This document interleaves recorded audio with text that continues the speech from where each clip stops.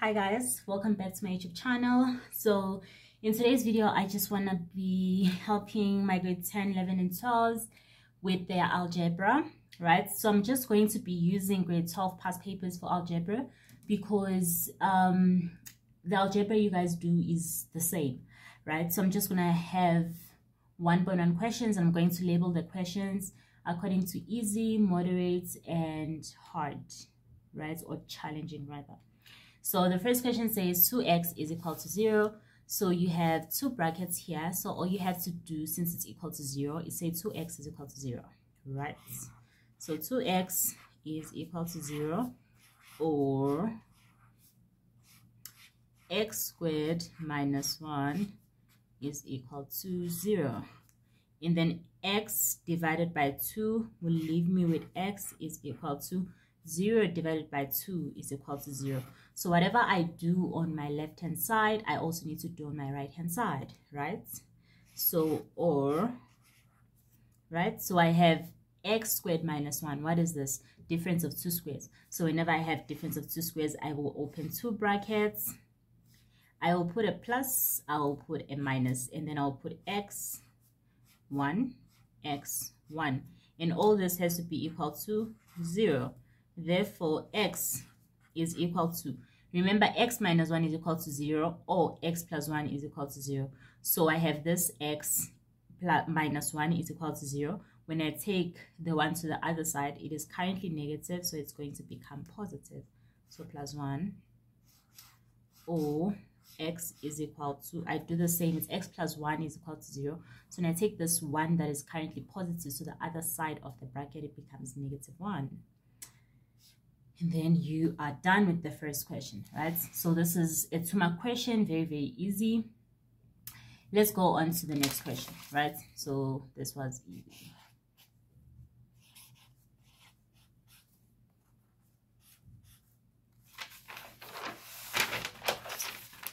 Okay, let's look at what 1.1.2 is saying. 1.1.2 is saying, it's a 4-mark question, so I'm guessing it might be moderate. X minus 6 plus 2 over x is equal to 0.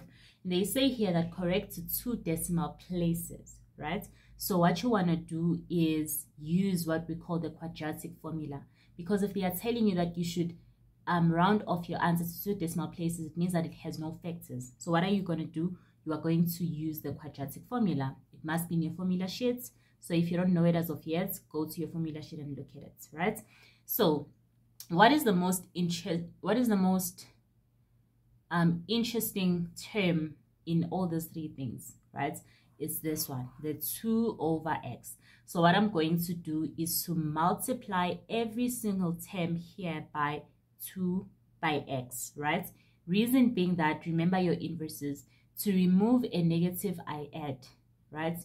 To remove a multiplication I divide, to remove a division I multiply, right? So I'm trying to remove this division sign, this divide by x. So what am I going to do? I'm going to multiply every single thing by x.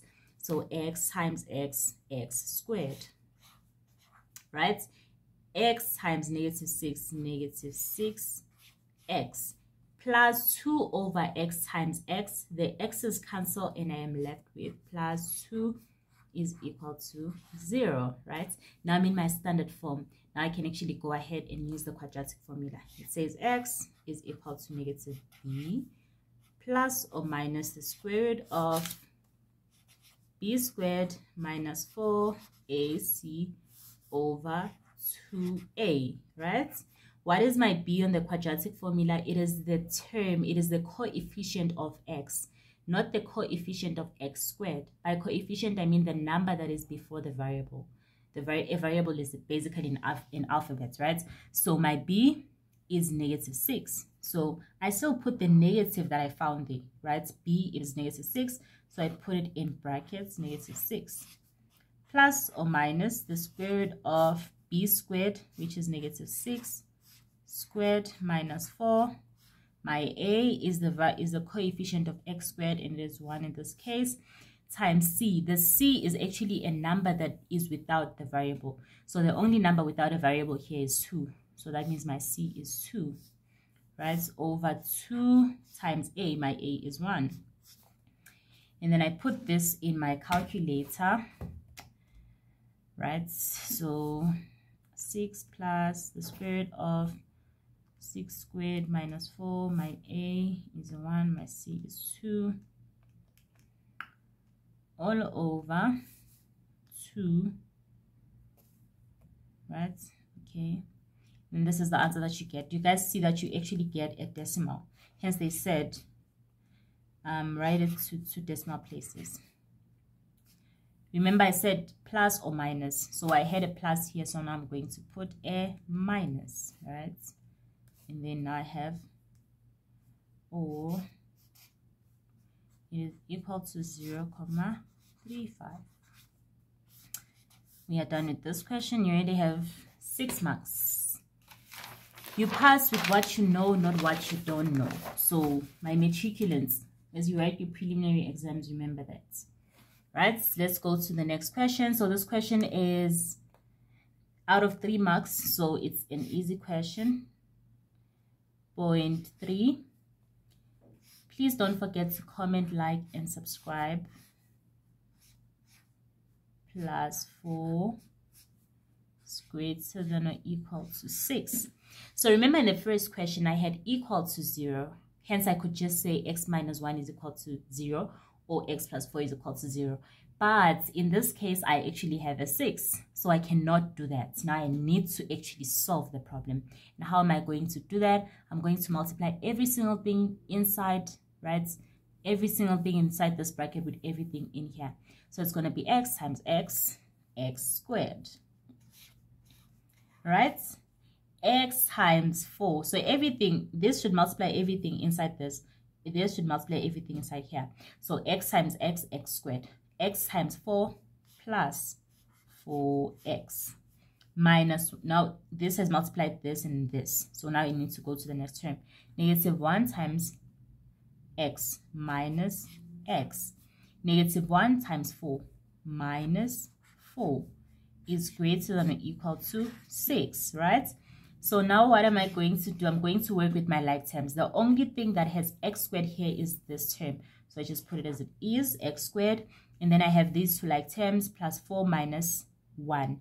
So I have a plus 3x. So it's the same thing as saying 4 minus 1, 3x, right? And then I have a negative 4, but I also have this 6. So remember the inverses. This is positive. So to take it to the other side, I need to make it negative. So I'm going to have negative 4, negative 6. Excuse me, which is going to give me negative 10. I still have my inequality sign. 0. So most people struggle with their trinomial method, right? So I suggest to avoid losing marks, you'd rather spend an extra minute than lose these 3 marks unnecessarily. What I suggest you do is use your quadratic formula. So you're going to have x is equal to negative b plus or minus the square root of b squared minus 4ac over 2a, right? Negative, I showed you that b is 3, right? Plus or minus the square root of b, which is 3, squared minus 4, a is 1, and c is negative 10, right? Over 2, my a is a 1. Then you go to your calculator, right? I think you should get negative 5 and 2. 2, right? Okay. So, yes, you should get that. But remember, we are talking about inequalities. So there's an extra step that I actually need to do in order to get my marks, right? So what is that step? The step that you need to do is to actually draw a Cartesian plane, right? So what I want you to do is draw a Cartesian plane, right? And then what I want you to do is actually plot the 2 points. So you have a negative 5 and you have a 2, right? And then what I want you to do, now what I want you to do is to go back to your equation that is in standard form and ask yourself, is the coefficient of x squared positive or negative? In this case, it is positive, so that means I have a smiling parabola. So I'm going to draw a smiling parabola passing through these 2 points, right? And then what I want you to do now is go back to the very same equation and then look at the inequality sign. The inequality sign is saying that this whole equation needs to be greater than or equal to 0. What does it mean to be greater than or equal to 0? It means that you need to be positive, right? So we are looking at the x values that are going to give us positive y values, right? And how am I going to find those values? Think about it. This is the x-axis, right? And anything going up, right, is positive. We have a positive y value here. Sorry with the noise. We have a positive y value, 2, 3, 4, 5 going up, right? So any values that are above the x-axis, they give us positive values, and any values that are below the x-axis, they give us negative values. Okay, so now what I want you to do is to actually shade the part where my graph is above the x-axis. So you are going to shade here and you are going to shade here. Now what I want you to do is to read from the graph. Where is this graph heading? If you check, the next point is -6, right? Then -7, -8. Any number that is further away, the further away you are from 0, the further away you are from the origin, the further away you are from the origin, the less you become. So I'm going to have to say x is less than or equal to -5, right? However, one thing I also need to mention is that these two shaded parts are separate from each other. They are not meeting. So if they are not meeting, I'm going to put an or. X, if we look at this, it's going towards the greater side of 2. So x is greater than or equal to 2. And then you get your 3 marks, right? Okay, let's look at the last question, and this is the hard question. I don't like calling things hard. They are rather interesting, right? So the question that I'm looking at is 1.1.4, right? And it says that the square root of x minus 2 plus 3 is equal to 10 over the square root of x minus 2, right? So this question is a very easy question, and I'm sure that a question like this is definitely going to be in the exam, right? So whenever you see something complicated, what should ring in your head is that you can always use the K method, right? What is the K method? The K method is a method that tries to simplify things for you. So this whole thing can be replaced by any variable that you want it to be replaced by.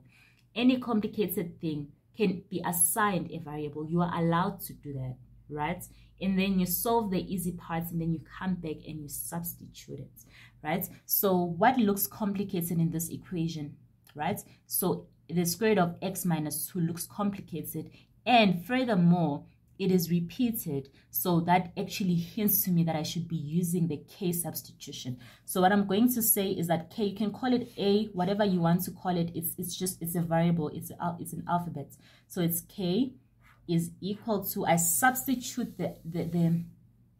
this hard thing, this thing that seems so complicated.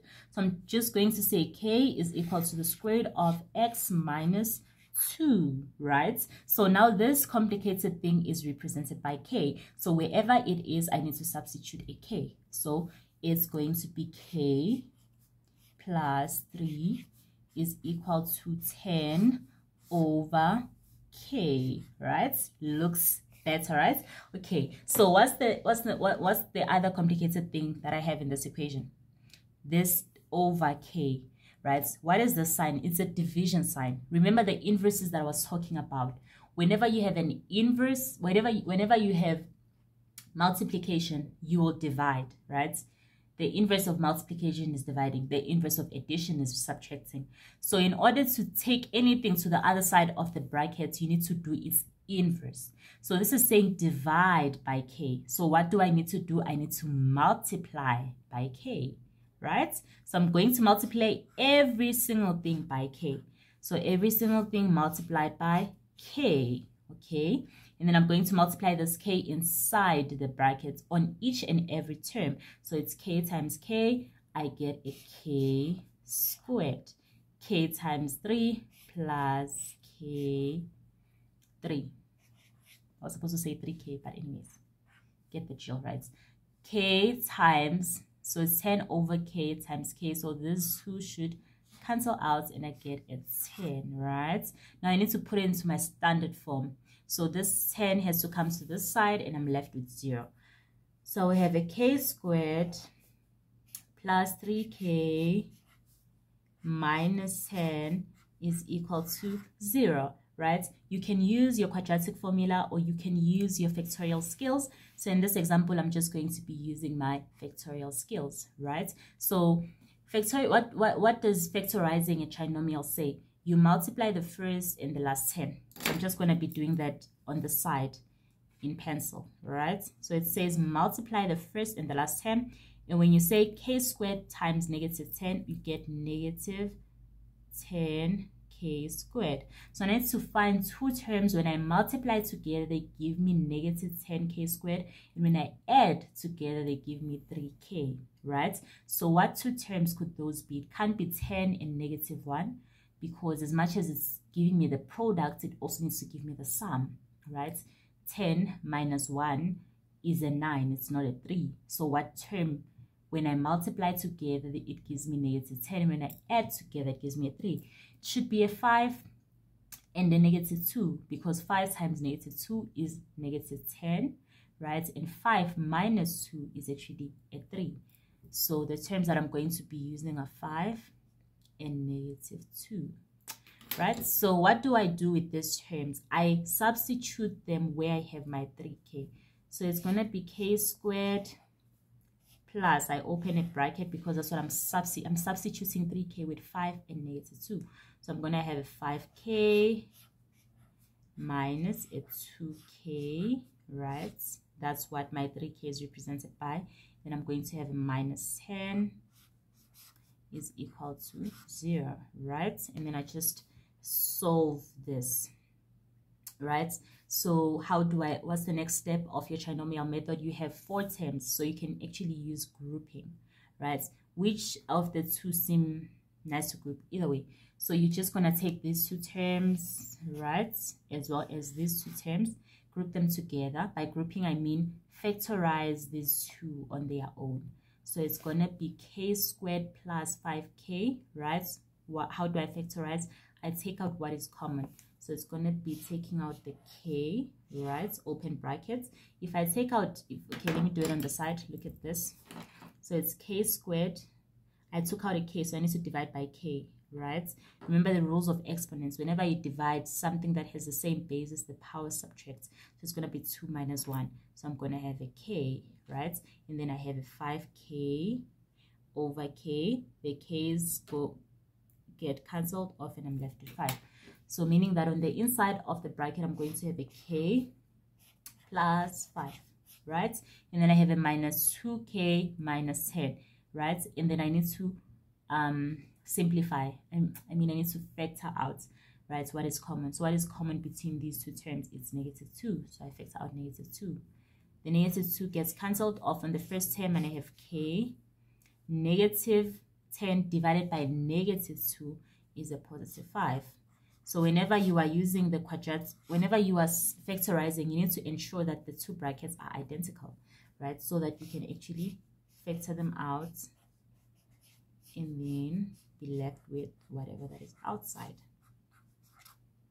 right? So k will be equal to negative 5, or k will be equal to 2. But remember that what your k is x is the square root of x minus 2. So I need to say the square root negative 5 is equal to the square root of x minus 2, or 2 is equal to the square root of x minus 2, right? And then how do I get rid of a square root sign? I square both sides. So you need to square this side and you also need to square this side. What is negative 5 squared? It's 25. Is equal to the square root gets rid of the square root sign, and I'm left with x minus 2, right? And then x is going to be 25 plus the 2, because the 2 needs to go to the other side. So x is going to be equal to 27. Or on the other side, I do the same thing. I need to square both sides, right? And then I get a 4 is equal to x minus 2, right? The x will go to the other side, so it's going to be 4 plus 2, which is going to be a 6. So x is equal to 6, right? And that brings us to the end of this video. I hope that it helped you guys understand, right? But before we do that, whenever you have a square root sign, it has limitations. So you need to check whether the square root sign actually confirms like what your equation was saying, right? So what you have to do is to substitute your two values into this equation. So you're gonna be like the square root of 27 minus 2, right, plus 3 is equal to, it's saying 8 on the other side, right? So it's saying 8 here is equal to, I should get 10 over the square root of 27 minus 2. So it's equal to 2. So x cannot be 27. And that is very important. You actually get a mark for saying that is not equal to 27. Let's look at the other part. It says the square root of x minus 2. So I substitute 6 on the x minus 2 plus my 3. It's saying 5 on this side. This was number 1. Number 2, I'm just testing whether my values actually give me what the answers are, right? So 10 over the square root of 6 minus 2. Do you see that it gives me 5 on both sides? So this one is fine, but this one is not. That's how you get your marks. Thank you so much, guys, for watching. I hope this helped. I'm going to be doing a lot of past paper questions to help you guys with algebra, to help you guys with financial math and whatnot. So I hope you enjoyed this video, and good luck to the matriculants writing their prelims. Bye.